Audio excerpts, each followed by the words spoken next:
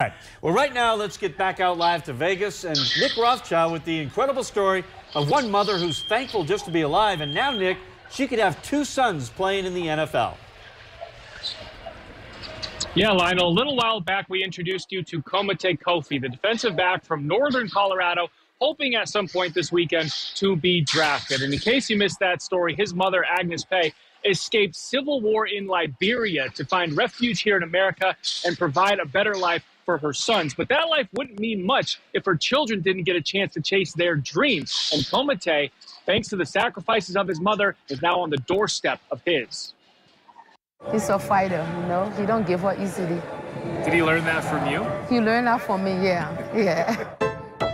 The children of Agnes Pay learn this lesson early. Always keep fighting. When life gets hard, fight. And never give up on your dreams. You can't give up because I didn't give up. Agnes could have given up as a child, fleeing rebels in Africa.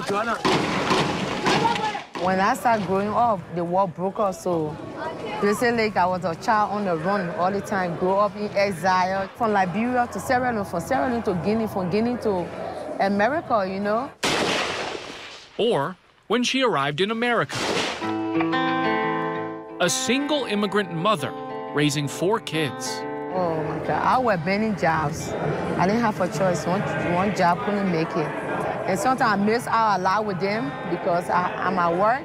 I just look at her like I'm grateful, you know? It's like, it's impossible for any mother to do that, but the fact that she did it is incredible.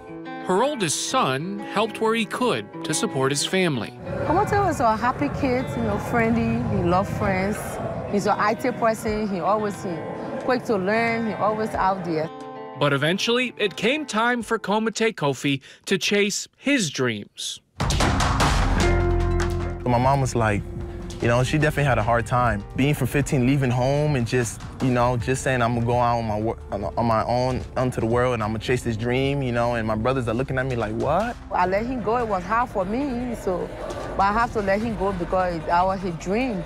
That also meant more missed quality time for Mom. Senior night, you know, I was planning like, okay, your prom night, I will be there. And his 12th grade year, I was in there. You know, it was hard for me, you know, because he's my oldest. I didn't want to miss anything, but it's life, you know. Hitting the road to play football turned into an incredible journey. From North Dakota, he went to Iowa. From Iowa, he went to New Mexico. From New Mexico, he came to Colorado. So Komotay road was not easy. I told him, I said, keep focused. You know, God got better, you know, thing for you. Physical guidance was lacking, but spiritually, Agnes looked out for her son, and Komotay honored his mother. My mom is a very determined woman. Like, when she wants something, it's like nothing can stop her, like no force, nothing. Like, she's gonna go get it one way or another. And that's the mindset that I have. Like, I don't care what it is, I don't care what category you put me in, like, I'm gonna go get what's mine. With all that, he never get in trouble. I never get a call one day to say, oh, your son getting, you know, arrested, or he was drunk, or he got in a fight. Without me, all the places he traveled, not one day get a complaint.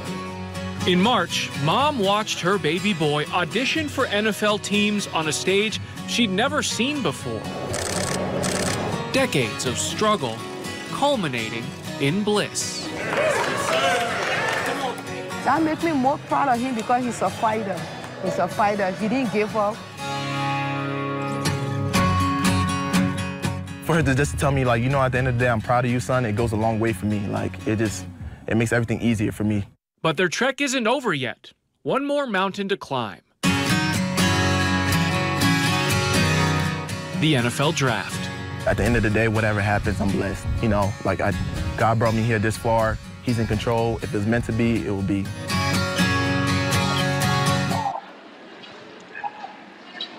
One edge that Komotay has over other late-round picks is his brother already plays in the league.